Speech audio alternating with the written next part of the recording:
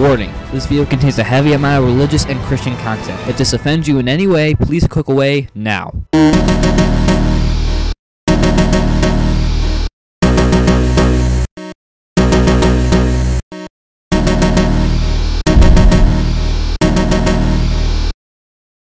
What is up, guys? RetroOne here. Welcome to another exciting episode. Now, since we're still in the month of October, I think I should cover one of my favorite video games of all time, or better yet, one of my favorite games of the year. That is The Binding of Isaac. I would hold the game up, but it's a digital Steam game, so we're going to have to use a PC gaming for once. Roll the gameplay! Just ahead of time, I'm going to warn you, as this story section is going to be long, and it's also heavily filled with Christian content, so you have been warned. The story of The Binding of Isaac is based upon the Christian story of the same name. I'm going to quickly go over the passage because it'll make sense later. As the story goes, God speaks to Abraham, telling him to sacrifice his only son, Isaac, up on a hill in the land of Moriah. Abraham then tells his son Isaac to go look for a lamb as a sacrifice. When he turns back, he sees a ram caught in the thicket by its horns. Well, that's something you probably won't learn in Sunday school. In the game, The Binding of Isaac, you are greeted with this. Isaac and his mother lived alone in a small house on a hill. Isaac kept to himself, drawing pictures and playing with his toys as his mom watched Christian broadcasts on the television. Life was simple, and they were both happy. That was until the day Isaac's mom heard a voice from above. "Your son has become corrupted by sin. He needs to be saved." "I will do my best to save him, my lord," Isaac's mother replied, rushing into Isaac's room, removing all that was evil from his life. Again the voice called to her. "Isaac's soul is still corrupt. He needs to be cut off from all that is evil in this world and confess his sins." "I will follow your instructions, Lord. I have faith in thee," Isaac's mother replied, as she locked Isaac in his room, away from the evils of the world. One last time, Isaac's mom heard the voice of God calling to her.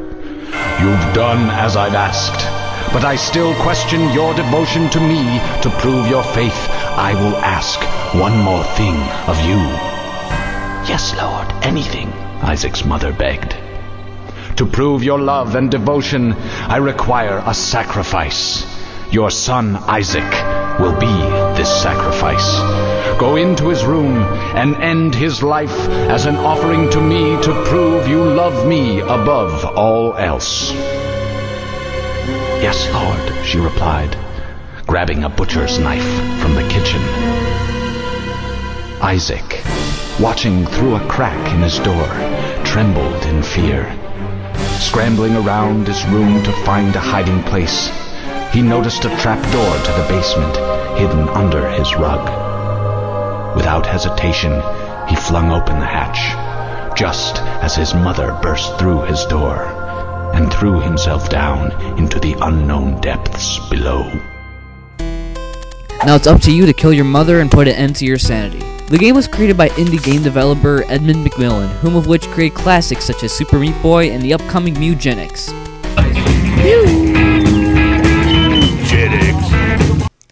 Ah, that never gets old. A quick little reference to Edmund McMillen's life can be found in the game if you find the power-ups such as Guppy's tail and Guppy's head. These are all a reference to McMillen's real-life cat. If you're on his website while it's under construction, you'll be greeted with this image. The visual art style which he creates through the game is cute, but the cutscenes between the action makes you feel bad for Isaac. There are 6 playable characters in The Binding of Isaac, all related to Christian beliefs. Isaac, the main character of the game.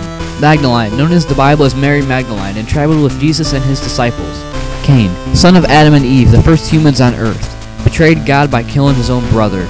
Judas, one who betrayed Jesus Christ. Eve, the first female on earth only to betray God and become the first sinner. Question mark, question mark, question mark. Which on the wiki has no background information, so there. And with the additional Wrath of the Lamb DLC, you have Samson, created by God to defeat the Philistines with his hair as his source of power, being betrayed by a woman who cuts his hair, taking all of his power away. Later to be blinded after revealing his secret. I don't want to bore you guys with a Bible lesson, so let's just jump right into the gameplay. gameplay plays similar to The Legend of Zelda as you travel from room to room, cellar to cellar. It's like if Gradius and The Legend of Zelda had a kid, then this is it. Don't be fooled, as the game is made by Ed McMillan and is supposed to be ruthless and unforgiving. You have to beat the game a total of 13 times to get all the endings. And as of the week I've had the game, I haven't even beaten one. The game is also never the same as it's randomly generated. Like Minecraft, there are a total of 5 levels or cellars to complete one playthrough. There are bosses as well as mini bosses, such as the 7 Deadly Sins and the 4 Horsemen, which is also a biblical reference. There are many collectibles and achievements for all you completionists out there. The music in The Binding of Isaac is catchy and good, and there is a lot of it, unlike my previous review with Luigi's Mansion. The music is created by Danny Bernowski, and he nails it on the epic scale. His music is what you've been hearing throughout this whole review. He makes the easier bosses sound more ruthless than they really are. Just listen.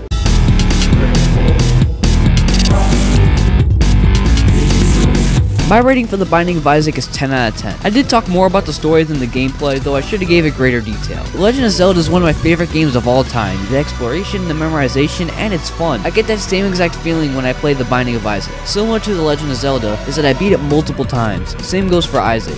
It's not the story that raised the game up on my scale, it was the gameplay, and that is an important key factor when rating video games. The game is so good that after I bought it on Steam, I bought the additional Wrath of the Lamb DLC, and I even bought the soundtrack with it. This has been my review of The Binding of Isaac. I am RetroOne, and I will see you guys later.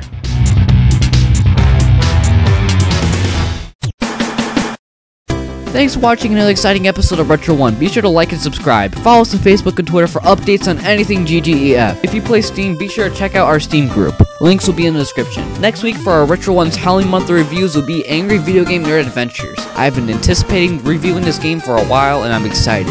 Sorry I didn't get some of the reviews out that I wanted to, such as Super Godzilla and Batman Forever, but I'll save those for another time. I got caught up on schedule and won't make it this episode. Anyways, thanks for watching. Hope you enjoyed the video, and RetroOne here, and I'm signing out.